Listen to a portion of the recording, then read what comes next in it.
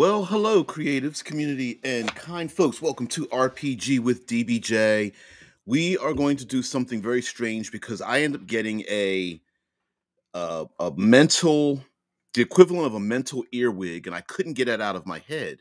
And this week we're talking about the hero's journey, the heroine's labyrinth, the journey in the labyrinth. This is a framework primarily used for novelization, and I thought we would take a look at it and find out if it was this week and find out if it's actually a great format for adventure design and tabletop role-playing games. And for anyone who's seen the thousands of videos on this channel will know that pop culture and I'm influenced by many things in pop culture that help us basically make better, have a lot more fun, and become inspired by things for our tabletop role-playing games. Role-playing games for me is a great format, like science fiction for speculative thought. And one thing that has really delved in my mind was an old series. These are old podcasts. This was a book written by a gentleman talking about the 11 nations of America. And it came back up on my feed, probably because my phone and computer was listening to my conversations.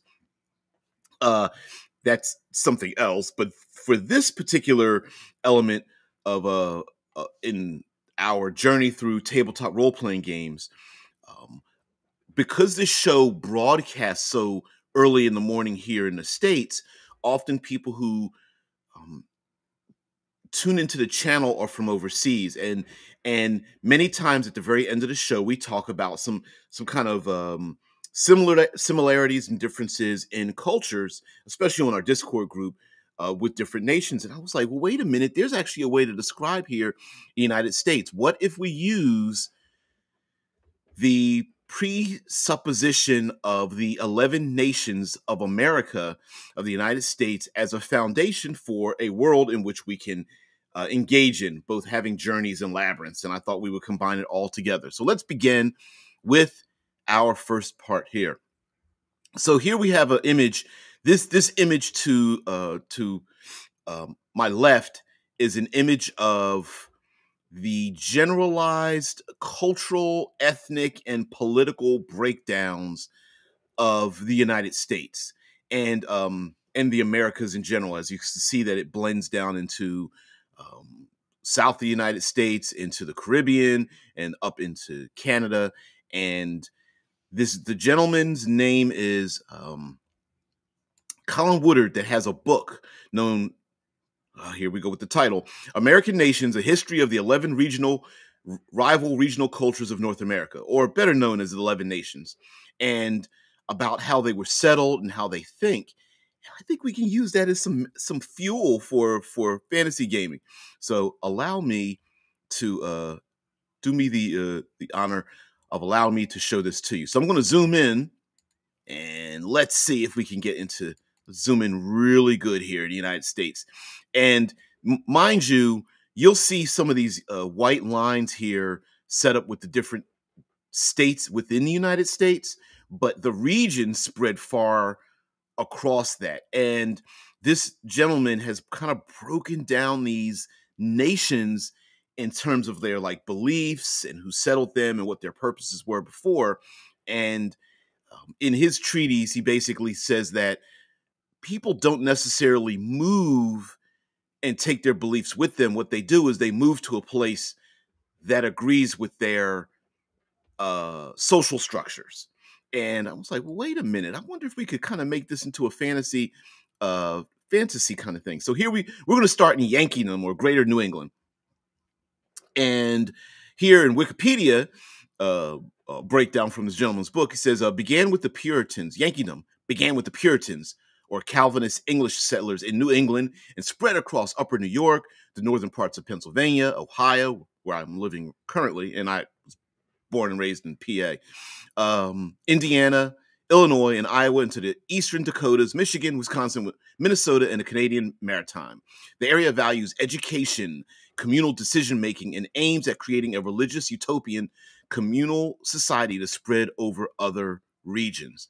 And even in Insider, it says something similar, encompassing the entire north of New York City and spreading through Michigan, Wisconsin, and Minnesota. They value education, intellectual achievement, communal empowerment, and citizen participation in government as a shield against tyranny.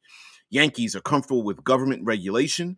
Woodard notes that Yankees have a utopian streak. The area was settled by radical Calvinists. And for me, I'm thinking that like a place, um, a location like that, really lends itself to lawful, communal, where it's less about the self and more about the community. And one of the ways to navigate this kind of location might be very social. People who are very prideful, full of themselves, trying to advance themselves without regards to other people, might stick out like a sore thumb. And I can see having great libraries. Maybe there are wizards schools, actual schools, instead of just like a wizard taking on a few apprentices. These might be actual official colleges, like Bardic colleges and things of that nature, where people learn. And I could see there might even be like a dark undertone where better for people to sacrifice or martyr themselves for the greater good and keep things hidden down deep. Here in the United States, there's a lot of historical buildings, and history is very much cherished as well. So ancient beings such as ancient uh, vampires, liches, mummies, um, ancient beings, undead, or people looking to become immortal to see their great works uh, um, finished. And no one wants to die knowing that, never seeing their great works completed. And I could see that being an undercurrent here as well. Old buildings, crypts, things of that nature, even crypts and things that are taken care of and well tended, I would see would be a great thing. If you want to go even more arcane with it, I could see there that immortals of many types might walk publicly amongst the people to see the people and how their great work is done. All right, let's move on to it's what's the next one? Oh, here we go. The next one is the Deep South. We're gonna go to Deep South. Let's go right next door. Let's go to New Netherland. So New Netherland is a highly commercial culture. New Netherland is materialistic with a profound tolerance for ethnic and religious diversity and an unflinching commitment to the freedom of inquiry and conscience. It is a natural ally with Yankeedom and encompasses New York City, northern New Jersey. The area was settled by the Dutch. And see what else they say about it. Established by Dutch colonists in the 17th century, is now greater New York City as well as the lower Hudson Valley, northern New Jersey, western Long Island, and southwest Connecticut. The area embodies liberal, multicultural values, capitalism, and the freedom of the press. And there is this there is a little bit of a dichotomy, I guess you could say, what some people might say, with New Netherlands, because it does spread like where I'm living here. I used to live in Pennsylvania here, and then I kind of moved a little further west into the Ohio Valley, and the top end of Ohio is considered in this map is very much New Netherland, and then it starts to spread over here, and then it's Midlands. Here in New Netherland, it's kind of small. Let's see if we can zero in on it. There we go. And it is kind of cool with having like both multicultural and materialism. And I could see this being an extreme metropolis in a fantasy world where you have beings from different realms and regions and planes of existence and things like that. A halfling crime lord with a minotaur and an Etten as bodyguards and things. Lizard folk who have control the shipping lanes, and they're having simple conversations with gnolls and bugbears, because they're having I don't know, union negotiations or something. I could see a very, very metropolis, metropolitan, ethnically diverse fantasy gaming wise, combination of things, but also very materialistic. Everything might have a price here.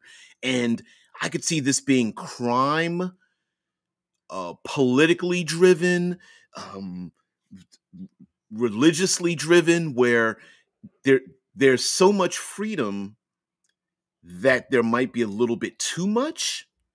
And to control that, it's about the money. So if you're not of value, if you or people who are brand new to the city might be taken advantage of to gain other people more power, influence, and money in this particular region. And of course, the image of New York City and sky rises, I could see that being very fantasy. In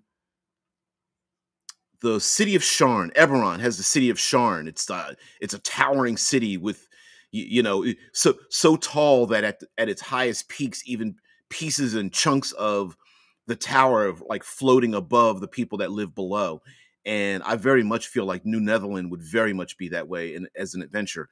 And for getting back to our heroes and journeys, I could see small town heroes going to the big city to see these things and recontextualizing many of the monstrous races and beasts and animals and things, becoming very metropolitan and being able to basically live in a big giant city stacked on top of each other would be a very great way to recontextualize how monsters are used. Like, for example, maybe a Medusa and her bodyguards might be very rich because she has an artist studio and walks up and down the streets. Hey there, Drew. Walks up and down the streets like no big thing, just with a veiled face as a Medusa, and everyone just shrugs. And everyone else that comes from fantasy worlds, that villages that comes to like the New Netherland region, it's like, what the hell? But here just might be just a regular old thing, basically throwing alignment completely out the window and people living together.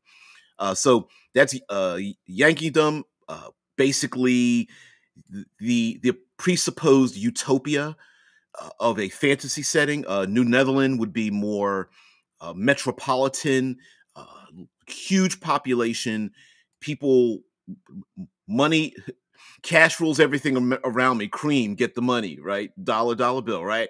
So that could be the region. So let's move on to Tidewater, and let's see what Tidewater has. Again, today looking at a book and a map of the 11 nations of America, and using that as a foundation for our hero's journey and our labyrinths and things. So let's see what Tidewater. Here we go. So Tidewater was founded by Cavaliers or Royalists during the era of the English Civil War and Stuart Restoration, of which I have very little information, and consists of Virginia, Maryland, Southern Delaware, and Eastern North Carolina. Has cooperated often with Deep South and Greater Appalachia. Together with George Washington, many of the founding fathers came from here. Appalachian Mountains cut its expansion westwards, and the region is now being overrun by the Midlands. And let's see what this other article say. Tidewater was built by young English gentry in the area around the Chesapeake Bay and North Carolina. Starting as a feudal society that embraced slavery, the region places a high value on respect for authority and tradition. Woodard, the writer of the book, notes that Tidewater is in decline partly because, quote, it has been eaten away by the expanding federal halos around D.C. and Norfolk.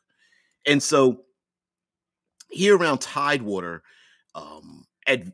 adventure-wise, I could see Tidewater being a region where a great nobility came from afar, which in reality it did. But in our fantasy realm, these might be beings that came from far away and settled here, or they might have lived here for a long time, and respect for nobility, the gentry, a stiff upper lip. I'm thinking of Netflix's a world of Netflix's Oh, Bridgerton. Um, Great civility, but underneath it is harsh realities, and I could see that being a thing. Now in fantasy, yes, I know buzzwords, slavery and such, but the only way to have our great heroes delve into their journey and deep dive into the labyrinth is to have an enemy to fight against. And that may be culturally entrenched, and the heroes may come from afar, or they might even be here, and maybe they escape from the tyranny of the nobility that lives here. Now, the to the very west of this region known as the Tidewater are the Appalachian Mountains, and it's extremely hilly, difficult terrain, and could be a great place for where our Robin Hood and merry band of thieves hide out when fighting against the tyranny that lives down here in Tidewater. Also down here in Tidewater, uh, difficult to zoom in on, but there is a lot of inlets, and it is a great place for safe harbors. So lots of ships, naval interaction, piracy, swamplands, things of that nature as well. And so I think a lot of the environment can be used in terms of where player characters can go to hide out, maybe, or to run from. Hey, Drew, uh, I think you'll follow along and see what the heck's going on here. Um, but I believe like Tidewater is a great place for having big bad evils living in like being dressed to the nines and speaking in very civilized tones, um, not overt threats, but having intellectual conversations, knowing that great horrors are maybe going around them. And so having some of the more uh, having some of the deeper elements of deeper and more dangerous elements of fantasy happening here. Very civilized. Oh, when you go there, maybe you're very welcome, but you find out that people are being mistreated. And what a great place for a journey, especially players who are player characters who have been captured, or they are brought in from a distant place and brought here, or maybe the player characters have traveled very far and they get here, and on the surface they go, "Oh, this is a great place to live," and realize maybe not. Don't worry, Drew. You're not at a loss. I've actually confused everyone. AJ says old money yuppies who can't build anything for themselves, so yes, who justify their exploitation of more capable others as being inferior to them. Very good.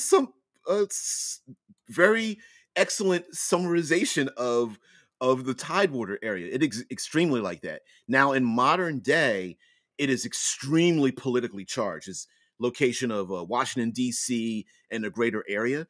And in Woodard's book, he kind of surmises that it's kind of being taken over that way.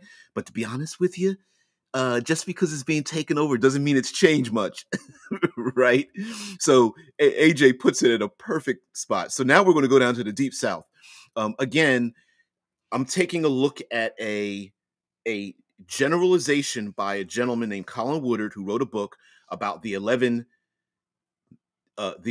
American nations. And the book is far more political and ethnic in the way people have like settled in the United States. And I was like, and for me, I was like, why don't we just turn this into fantasy?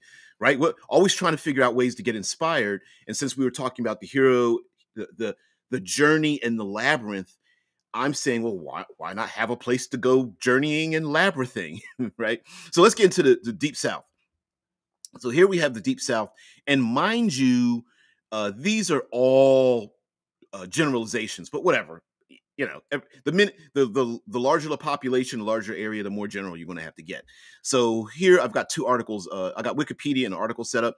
So Deep South says was settled by former Anglo-American West Indies plantation owners in Charleston, right, AJ, and spread to encompass South Carolina, Georgia, Alabama, Mississippi, Florida, Louisiana, Western Tennessee, and the southeastern parts of North Carolina, Arkansas, and Texas.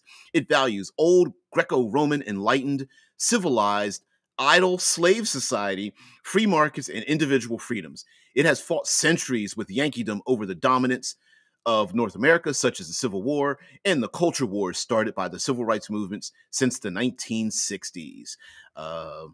What else do we have here? We also have,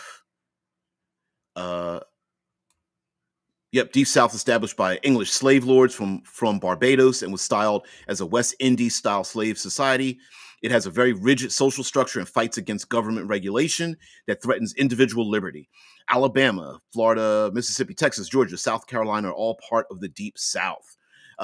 We haven't, leaving AJ's comment up here, we haven't, using this map, we haven't traveled very far away from the tyranny of slavery and work and things of that nature. I think the difference here, since we're talking about fantasy, between the Deep South and the Tidewater would be that in Tidewater there is a nobility and social structure that is entrenched, and the Deep South is more or less like individualized. In other words, this is where you would have warlords that have settled their own region and want to make their own rules.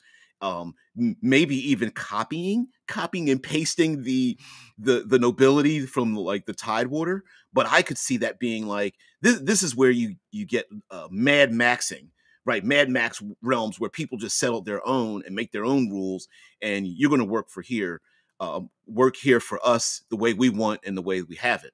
Now, it is extremely culturally entrenched.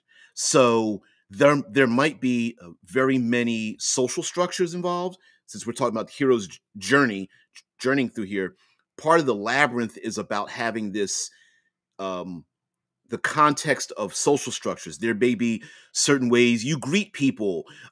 There may be many rules about, as long as you are invited into our home, you have 72 hours of peace. As long as you don't, that social structure might be there. I won't harm you. You won't harm me for 72 hours. You're welcome to stay here. But afterwards, we might be bloody enemies or something. I could also see traveling from, Deep South has plantations and things of that nature. Since we're talking fantasy, I could see this region being on the outside, having like a lot of harvesting and plant life, and it may seem on the outwards like, oh, this is the reason why this fantasy realm is even accepted is because it feeds everybody else. And that might be the reason why when the players go down there, it's like, wow, fruited plains of grain and oranges and things like that. Wow, what a great place to live, until the owners come by and are like, would you like to work here? We've got some chains, right? AJ says, carve out your little empire built on the sweat and blood of others. New money. Yep. Yeah. Hell yeah. Yeah. Exactly. I could see up in the Tidewater, you have ancient individuals like mummies, liches, vampires, outer worldly beings that are ancient. I could see in the Deep South mortals who think that they want to become immortal and make their own petty empires. Also, maybe some of the short-lived races keep fighting over the same plots of land over and over again to dominate over the same peoples. The classic goblinoid chieftain turnover rate, right? Where they only have a 30 to 50 year lifespan because they keep getting killed by the next person who takes over and the next person who takes over. But the people, held under their thumb remains the same. And I could see that happening very much. Let's continue to go further down south and down south here to New France. Now I'm gonna move this map a little bit quickly. New France here also extends up north out to the upper tip of the states and into Canada. So let's go into New France, and then we'll move on to absolutely what you guys have to say. So let's see. New France began in 1604 with an expedition by France led by Pierre Duguay. It grew to encompass Dugua, du Pierre Dugois. I'm going to presume it began to encompass the lower third of Quebec, and north and northeast New Brunswick, and southern Louisiana. New Far West, no. New France, a pocket of liberalism nestled in the deep south. Its people are consensus driven, tolerant, and comfortable with government involvement in the economy. Woodard says New France is among the most liberal places in North America. New France is focused around New Orleans in Louisiana, Nolens, as well as the Canadian province of Quebec. And I could see AJ said, I have a feeling it would not be. Yeah, here we go with the suppositions of where people live, and oftentimes people that don't like each other tend to be more similar than we give them credit for, right? But I could see New France region fantasy wise as being one way could be that it's under constant attack. In fantasy realms, normally the air quotes goodish and lawful peoples tend to be smaller and well fortified, or trying to be well fortified. And I could see this being a place of enlightenment and against, because the simple fact is, according to this map, and if we're going to use fantasy realm here, that they might be under constant assault, socially, politically, even economically, and of course, with physical conflict from the deep south that's above it. Also, yeah, AJ says a magical portal network connects vastly different regions. Absolutely. We often, in fantasy, how many times have we had portals to the nether realms? Who's to say there isn't one to the goodly realms as well? Trying to the heralds and paladins of the world setting their flag down and going, hey, we want to be an enlightened world. We're here with peace and art and that kind of things. And New Orleans is known as being a party realm. Maybe this is far more, instead of in an entrenched knighthood, maybe this is a realm of free thinkers, people who are escaping from the more treacherous places to come here, and they want to live free. And I could see, in using the hero's journey and labyrinth, maybe the labyrinth idea is player characters must be entrench themselves in this society and dig out the evil that might be trying to grow here. And then for the journey, players may have to come from distant regions to come here and recruit the great warriors and magicians and thought bringers and such, similar to the classic martial arts stories in Hong Kong action, where you have the Shaolin temples and the heroes are like, hey, you guys are master martial artists, why don't you help us out? And the Shaolin temple people are like, no, we just stick to ourselves, right? And it might be like, no, why don't you come with us? It also might be like a Fey realm or portal or something, where the Fey are out there, New Orleans, partying, art, poetry, dance, music. This might be a mecca for a lot of that kind of culture. And it could be, despite on the, because we have to have some conflict and adventure, right? On the surface, it may be a very egalitarian place. Oh, wow, it's just people having fun and partying all the time. Whereas, as in real life, there might be people trying to tear other people down who are great musicians and artists, and it could be kill or be killed. What a great story to have player characters as bodyguards for a pop culture icon in the fantasy realm, or having to learn a song from a Fey teacher slash harpy slash siren or something that only teaches so many students every decade or whatever. AJ says, in some ways, the rail network is a magical gateway to far off places. Yes, Eberron, not that we have to steal from Eberron, but yes, the railroads, hell, here in the United States, rail, oil, coal, gold, you could recontextual. I mean, basically, those things kind of represent spice melange in Dune, and that could be a resource or a fantasy twisted resource that people are trying to gain as they spread across this fantasy realm. Yeah, pixie beat poets. Yeah, beatboxing and breakdancing and stuff. Hells yeah. Graffiti on the walls. I love it. AJ says, Faye Reefer cafes playing magical jazz. Hells yes. Yeah, and again, because of using excuse me, the hero's journey tends to be very martial, physical, warlike. But in the labyrinth, it can be very social or emotional. And so navigating, the best artists and learning how to talk with them, having, how many times have players had small cups of tea or coffee in cafes listening to jazz music, talking with their bitter enemies or maybe potential allies, having, simple conversations or something, right?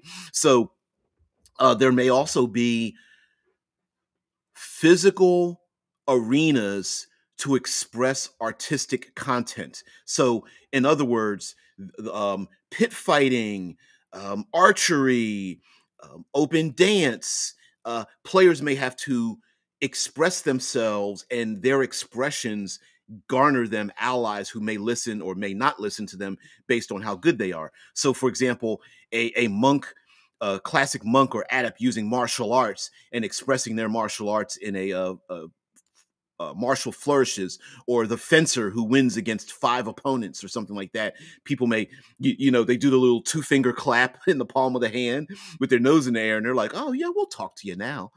Mike says, historically, colonies founded by Britain were ruled directly by the British, and cultures were made to be British. Yes, very much so. Colonies founded by France were allowed to be the same so long as they pledged fealty. And mind you, this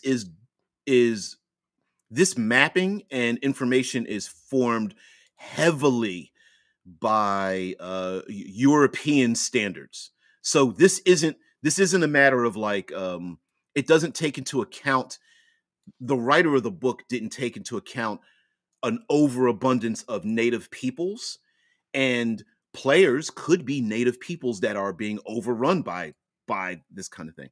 So there's very little information about this, but we're going to go here for the British Caribbean. We're going down south in Spanish Caribbean regions.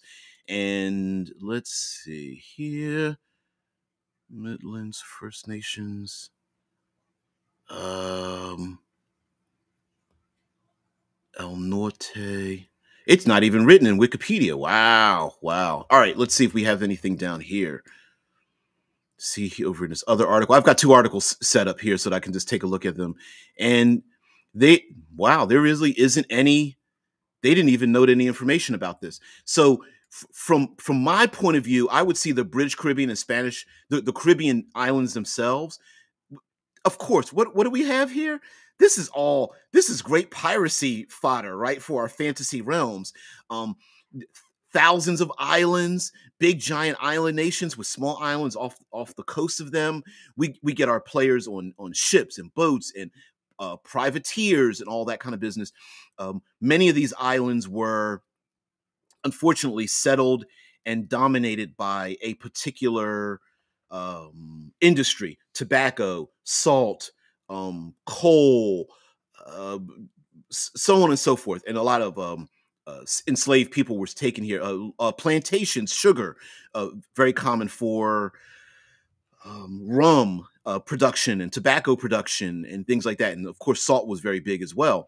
So the Caribbean island nations can be a microcosm of a larger nation, so that each island could have its own dominance, warlord, unchartedness, just going from place to place. Also, what a great way for the meta gaming of players not being able to be involved in the adventure. They just stayed on the ship. At the end of every session, if the players get back on the ship, you can have new players join in, or the player that's been missing for three sessions comes back in because they've been handling things on the ship or a small island elsewhere. So great meta way to finagle West March's style, like, hey, some players can pop in and out of a setting in which the same elements are happening over and over again.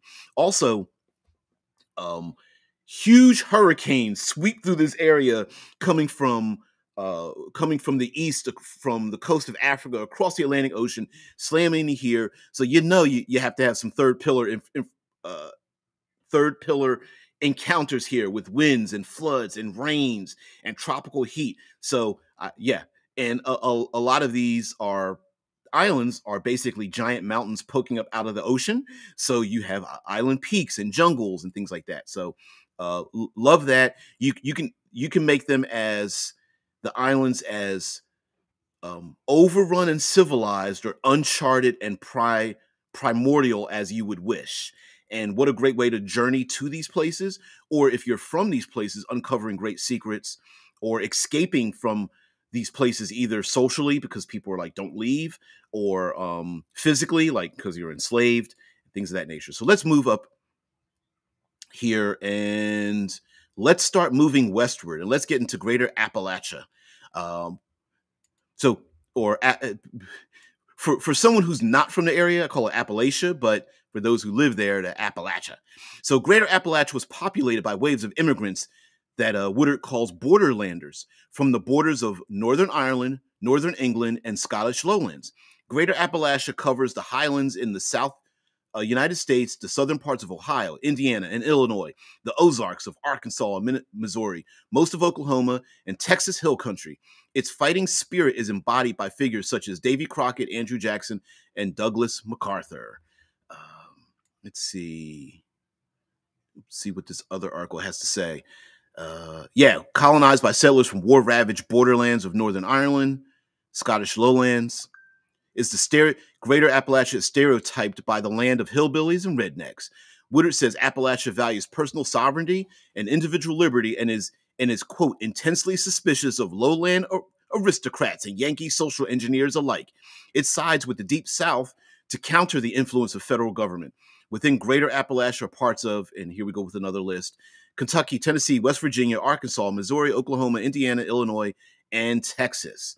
And Appalachia,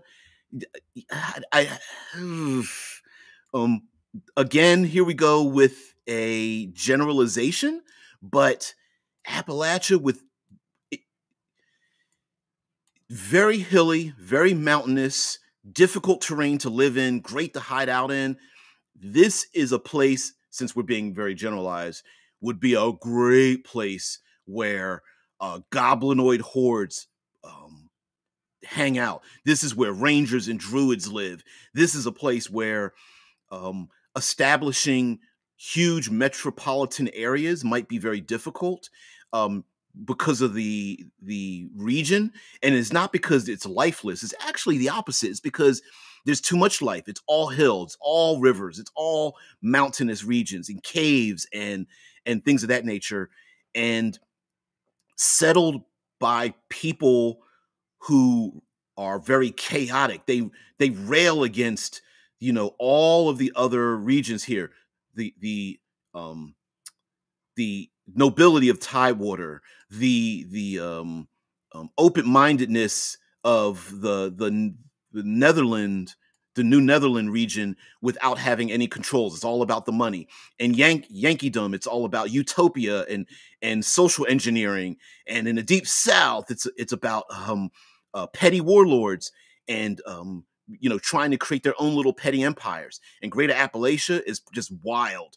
And I could see it physically being very primeval, very primal, with overgrown regions of all types. So not just forests, but you could include like forests and jungles. There's even little bits of plains, large, huge swaths of plains where people can run long and far and not be held down by the power of like military and armies and structures.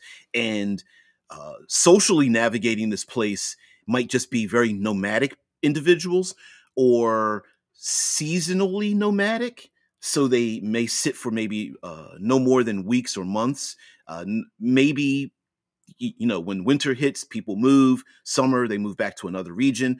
Also, it may just be people who live in particular regions and they patrol their region in a spiral or circular manner, as well as having all of the traits of being rangers, druids, nomads, survivalists, but they stay in one place. Yeah, AJ's talking like mentions like wood elves, wolfens, centaurs, treants, exactly. And maybe this region is a place where, you know, in fantasy, we often think of living plants and things like that as being evil. The people here might live in and around them. Hell, maybe in the branches of giant treants, right? And living there. Also, I could see this being a kill or be killed. So we don't often think of true neutral entities being enemies, but they very may well be. Maybe they see the player character suffering and they wait on the outskirts and see, okay, we're going to give them 3 days. If they can survive 3 days in this harsh landscape, then we might speak to them. But hey, if they fall and get hurt or they're diseased or poisoned, we're not going to lend a hand, right? And it also may be maybe they are social engineering without knowing it. So oftentimes you can't have a tribe that's too big. So there might be infighting to break apart nomadic tribes. What's the term? In general, 100 human beings or less can work together without having a government. Once you start getting beyond that, you start having people break up into chunks and divisions and factions and things like that. So maybe there is a little bit of a very natural social engineering where you very rarely have more than 100 people together, and they start to break up, break themselves apart. Mike says there's something to be said for recontextualizing existing settings into fantasy or sci-fi themes. Yes, this was a brain wig. It got into my head. It came across my feed again. I couldn't get rid of it, so I was like, let's do this. Right? Recontextualizing these kind of things. AJ says the local tribe is making offerings to the nature spirits for religion. No, for survival. Right? Exactly. Like from the outside, they're like, oh, they worship nature, and for the people there, they're like, we don't worship nature. Damn, we need to give a sacrifice because, or else, right? Like the only way we can, and maybe again recontextualizing things, journey and labyrinth. Our heroes on their journey may, in their minds, they may be convinced you have to go and dominate this place. They need to be taken down. Everything's dangerous. But when you learn to live with them, a la Avatar, the Blue Alien Avatar movies, Dances with Wolves, things like that, maybe the offering to the treants, their sap is poisonous and their fruit is poisonous. But if you give a certain offering or feed them certain things, their fruits are, you eat the fruit, it's like a healing potion. You take their sap, it hardens into amber that they use for their arrows or something. Like it could just be, it might be the same, but it's just different. Going back to the goblinoid hordes, it may be just, well, a normal thing. Civilized, all the places on this East Coast, oh, the goblinoid hordes are evil. Through here, hey, it's kill or be killed. So when one group attacks the other group, it could be they talk about Scottish lowlands and things like this, very Viking culture as well, if you want to give a generalization. And one group, hey, if you're not tough enough, you just get dominated by the other group. And if you get murder killed, whatever, you just get overrun and absorbed into the next group, and everyone just says, hey, this is the normal way of life. That could be a thing. I'll move over to the Midlands in just a minute. AJ says, welcome, strangers. We thank you for taking the place of sacrificing one of your own this year. Ready for the Wicker Man. Exactly, right? I mentioned Viking culture, right? Hey, we're about to go north. We need a good tiding. We need to sacrifice someone, and you happen to be here, right? Or hey, you want to work with us? Where's your sacrifice? What do you do? Michael says this region would be the one barrier, perhaps preventing war between nations that border on Appalachia. Without these wilds, the Midlands and Deep South may come to war.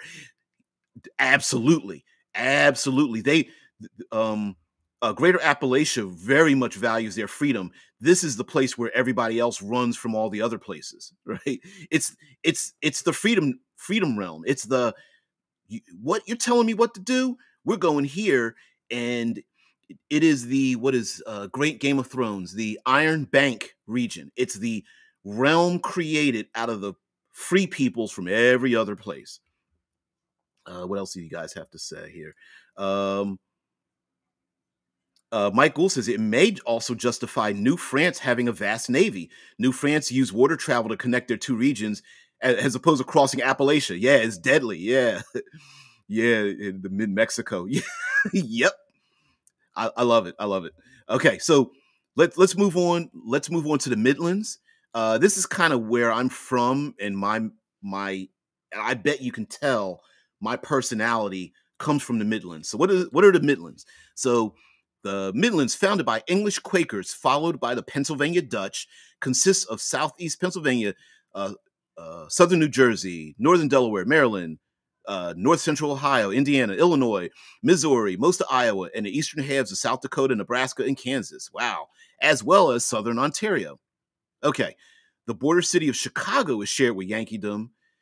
Midland promotes peaceful values and has often been in several elections the great swing region between Yankeedom and the southern nations.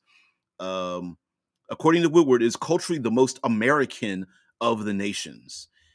Let's see what this other article has to say. Yeah, settled by English Quakers, the Midlands are a welcoming middle-class society that spawned the culture of the, quote, American heartland. Political opinion is moderate and government regulation is frowned upon. Woodard calls the ethnically diverse Midlands America's great swing region. And so what is the Midlands? The Midlands sounds to me, if you want to use very Dungeons and Dragons-y kind of things, very neutral good. It is the American heartland. But listen, despite all that, and we're going to get to El Norte down here with Texas and things like that, Greater Appalachia, because it does border on that. Honestly, this region too, heavily gun. Greater Appalachia in modern day, heavy gun states. Midlands, very well as much. I could see, as far as the journey in the labyrinth, that this is less lethal and more a test of one's strength and capabilities. So instead of a primeval here in Greater Appalachia having more of a primeval style of region, I could see the Midlands being more cultivated, and where instead of having wild realms, you may have people who take care of the land, but it's more of a what's the region where someone owns so much land they have a home and then they have a wild reach off of their land, like a campus of sorts, a region where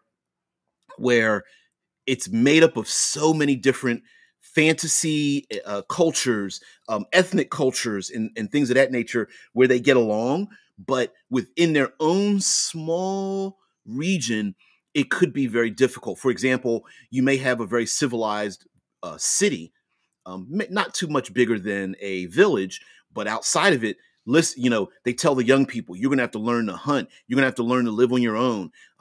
Hey, we've got wild creatures out there. The owlbears live out in this region. We need you to go out there and bring us back an owlbear cub or something. Like, I could see this being a very tested region, especially tested and contested. I could see there being political debates where you have people come in here, diplomatic envoys speaking with other people, lots of trade, great trade negotiations happening, merchants traveling from one region to another, back and forth. Even in fantasy realm, the way it's stretched long, you may have trade routes that go from the coast all the way into the Midlands. The United States does have a pretty extensive river way to navigate inside the United States. But other than Greater Appalachia, which may be like hilly and mountainous and dangerous to go through, here in the Midlands, there's a lot of plains and a lot of open areas, and may be very difficult to travel across it. I would even borrow a lot of those, like having 7 of the top most dangerous creatures in the world living out there in Australia, I'd populate this area as well and steal a lot of the cultural nuances, if you want to, um, cultural spikes as well from Australia, and make this the Midlands, where you have here in the Midlands, back in the past, this was a dust bowl at one point. There was a thing known as the Black Blizzard that had people sick. There's lots of farmland is out here. Lots of flat areas here in Ohio Valley. It's very flat. We don't have very many hills and valleys and canyons and things. And that can be daunting as well, to look ahead and see nothing but like scrublands and things. And the various oases that are out here may also be a place for the players. Yeah, a river of dust. Yeah. This may also be a place where it's very difficult to sneak up on people. And so the creatures that fly through the air may be very difficult to find cover. For labyrinthine adventures, not just the journeying from one place to another and discovering your physical skills, but in labyrinth stories, it could be finding a culture out here. And with the cultures out here, they may be so different from each other, and they might be very dense to get through, not offering very many answers. And someone may have to shed their old culture to become part of the new culture, as well as the fact that maybe there's so much space involved that it's easy for an evil empire to begin and no one sees it. Right? If you can find your own oasis and stay there and get your own cult started, or delve into your own deep dark rituals, nobody else notices it and sees it. And so when people are struggling traveling this, from east to west across this region, and they get to a place, and just when they're on their last legs, somehow somebody swoops in and picks them up and takes care of them. Welcome to my cult. Right? AJ says the planes are deadly not for what they have or what they don't have. Yeah, they kill you with boredom. Exactly. Hey, when the greatest reward is just finding shelter or water or food, or maybe just a place where I'm not sitting down and being stuck by plants or something like that, or putting my head on a rock pillow, may be the thing. Also, endurance, mental endurance more than physical endurance may be the thing that gets people to travel through this region. All right, so we've done a lot of this, and as a matter of fact, you can very much tell we have here a lot of places that have been settled by a lot of different people, because it came lots of individual factions from the east settled and moved west. But now we have larger areas, larger areas. El Norte, the far west, the left coast, and if I can move here to the north of our map, First Nation. So not very much information about, let's say, the First Nation, but let's see what they have to say. First Nation, founded by the predominant indigenous peoples in Canada, south of the Arctic Circle, consists of much of Yukon, Northwest Territories, Labrador, Nunavut, Greenland, the northern tier of Ontario, Manitoba, Saskatchewan, and Alberta, northwestern British Columbia, and the northern 2/3 of Quebec. It has preserved much better its culture and customs than the Native Americans in the United States. And not much else. Is anything else here? This other one, far west. Yeah, made up of Native Americans. First Nations members enjoy tribal sovereignty, but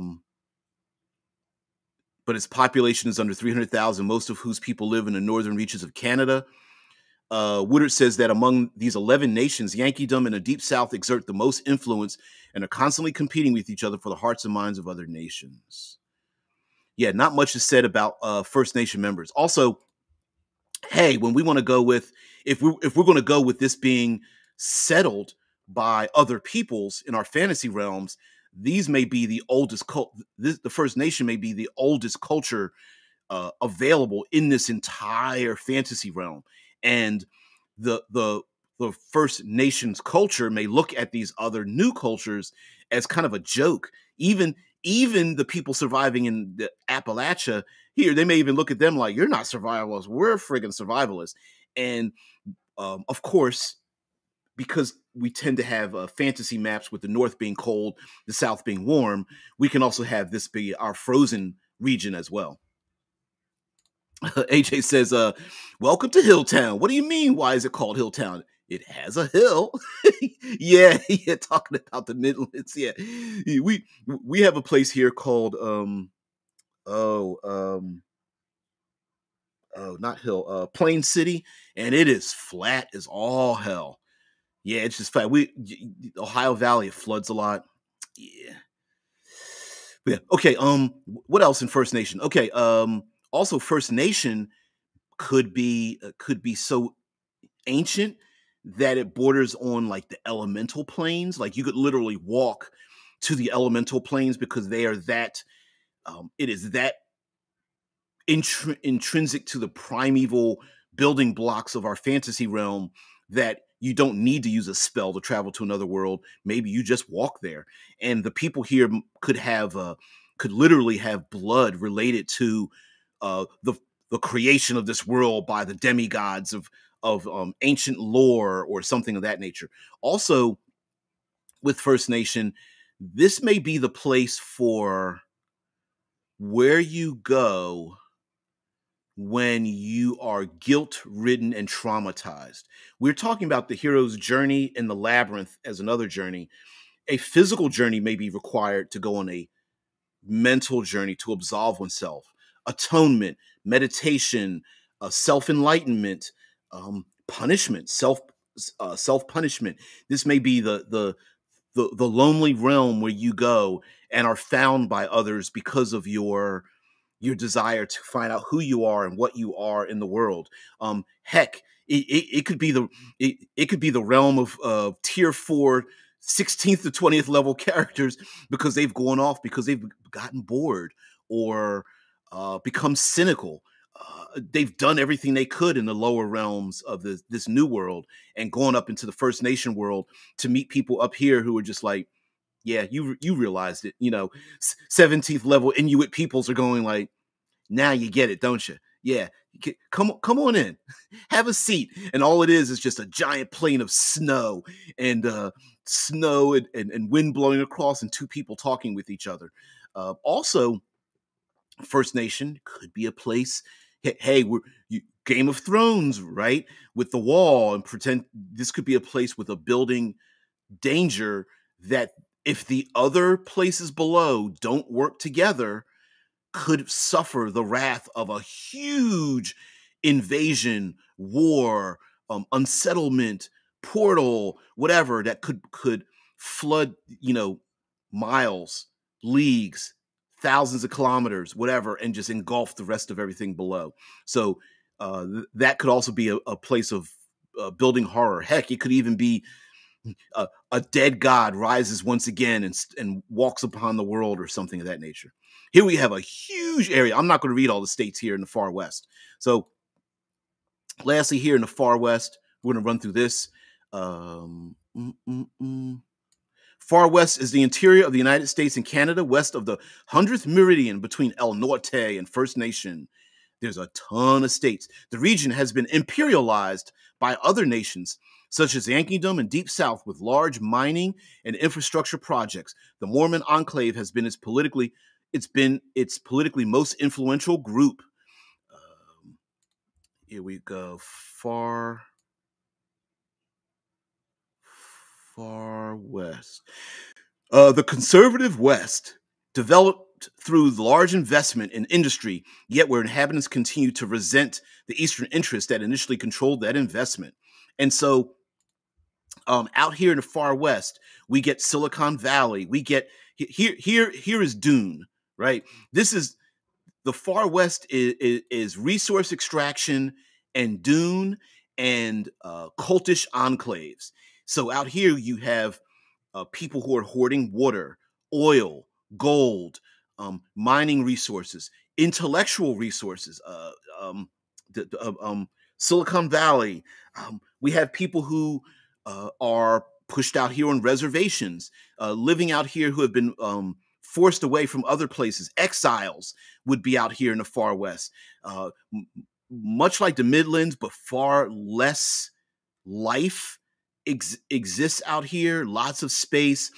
The vast majority of the United States lives in every other place except the far west. Less than half of the whole population of the United States lives out here in the far west, in reality. And with great space comes vast reaches of where people don't see what you're doing. The difference between, I would say, Greater Appalachia, which is overgrown, the Midlands, which would have harvested campuses, and the First Nation, which is very far north. The difference is this is very hot, is very arid, and dominated by industry. So you have a lot of entrepreneurs and people coming from the eastern part, Yankeedom, New Netherlands, even the Tidewater and Deep South, coming out here and dominating the resources that are out here, which are necessary for people to live. And so I could see gold, silver, mining operations done out here. Again, maybe there's something arcane being dug out here. Mage stones. I'm just making this up. Pull this out of my ass. Let me pull a big giant mage stone out of my ass from the far west, being taken and pulled to the libraries of the New England region, or maybe the Deep South have warlords that are looking for great power, and they're trying to steal these mage stones to use to power their arcane power to keep the people under their thumb in their little fiefdoms and such like that. The far west, I would even say this: we have, how many times in fantasy have we had a vast war or an arcane apocalypse or something like that, a lifeless region that's been wiped out? And the far west really dictates that. A vast war could have happened in your fantasy region that no longer exists. And there's just the remnants of things stuck in the dust and dirt and grime in this region. Maybe there was a great empire. Atlantis comes to mind, where high-tech devices can be found. High tech so advanced that is indistinguishable from magic could also be out here. And the journeys to go across here may test people physically, mentally, use their willpower.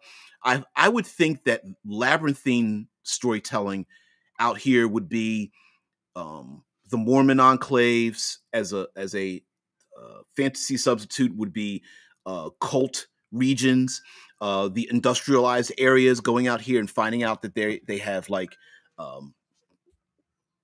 places being used by entrepreneurs and industrialists and stuff, corporate entities in a fantasy realm, and trying to organize the people to free themselves. Also, there may be these enclaves that seem like utopias, but they really aren't, because people are giving up their freedom, giving up their minds, or maybe even their memories, losing themselves. And the player characters must go here to recover lost loved ones that are part of these cults. And they're always smiling. Hello, how are you? Join us in our hippie commune. And you realize that it's being run by hags or rakshasa or fiends or something like that, stealing a little bit of their life every moment as they give up their life. And then we have El Norte, and then we're going to end with the left coast. So El Norte is where the oldest European subculture in the United States is found. The early Catholic Spanish settlers in the 16th century, later augmented by Anglo-Americans from Deep South and Greater Appalachia. It includes South and Western Texas, Southern California, and its Imperial Valley. And it goes on to places like Baja California, Nuevo Leon, Chihuahua, New Mexico, parts of Colorado, southern Arizona. This would be, El Norte could be considered very religious, settled by religious freedom and settling these places, and very, very culturally deep and such, maybe having sailed here from the other places and settled. And I would say fantasy-wise, the El Norte could be very religiously bound, for good or bad. and there could even be religious conflicts happening between the different places that have been settled here and the creatures and monsters and even otherworldly beings that are allies with those beings, and players being allied or enemies of those religious institutions. Um, if you yin yang your places, the good people could have something pretty despicable going on. A goodly people that created a utopia, but they sacrifice a young one, their youngest member once a year, or the yin yanging of it, very dark with something good. Maybe there's a very evil, conspiratorial culture here, very warlocks centered with fiends, but they're offering power for freedom to free people. For example, maybe in El Norte, they're freeing people from the deep south, and maybe even agents that have infiltrated the Tidewater region of slavery. And this evil religion is empowering these people to free themselves to move into greater Appalachia. Although maybe the greater plot is that they end up going in a big circle back to El Norte, to their region. But greater plot there. And for a labyrinthine thing could be unraveling and telling the difference between the evil that has maybe embedded itself in the good religions, or the evil religions, and extracting the good people from those evil religions. And I'm doing that very generally. Lastly, we have the left coast. And left coast was predominantly settled by Yankees from New England, with a huge influx from greater Appalachia and countries around the world when gold was discovered. It encompasses a land between the Pacific Ocean, Pacific Coast ranges from Monterey, California to Juneau, Alaska. And what else does it say? Left coast, left coast, left coast. Colonized by New Englanders and Appalachian Midwesterners, left coast is a hybrid of Yankee utopianism and Appalachian self-expression and exploration. Gold, definitely resource extraction, definitely entertainment capital of the world, Hollywood and such. People wanting to live free on their own, but a lot of conflict between that as well. Being an entertainment capital of the world, there is a lot of conflict, and it could be very lethal conflict with who dominates that kind of thinking. Also, with free thinkers that want to settle themselves out here in the quote unquote Gold Coast. Any place where you got gold extraction and mines, you've got people murdering each other. What other kinds of things could be extracted? Gold, diamonds, mage stones, whatever. And especially people that are rich enough to establish themselves as, maybe there's not nobility out here, but it's all about who's the richest, who's got the power, who has the most influence when it comes to money. Also the beautiful people, the charismatic people, maybe not politically, but entertainment wise, personality rules everything. Maybe out here, people who are famous for being famous, right? And that could be part of left coast. So anyway, guys, I wanted to show this to you. Again, I was saying, like, it was kind of a brain wig in my head, and I thought it would be a little bit of a way to go a little bit away from the journey and labyrinth that we had talked about Monday and yesterday. Of course, tomorrow is going to be world building. Sheesh, my brain. Tomorrow's going to be Future Friday. We'll definitely do with the hero's journey and labyrinth there, especially if the hero's journey takes us this distant worlds and planets, and the a labyrinthine adventure takes us deep inside, maybe a abandoned starship or an alien culture or something like that. So wanted to show you this to you guys. I thought it would be pretty interesting, pretty different. There are YouTube and podcasts talking about this particular thing as well, about the 11 nations in the United States, and how they are described. So you might want to check that out as well. Guys, I want to thank you so much for being part of the show. Have a great day. I'll see you later.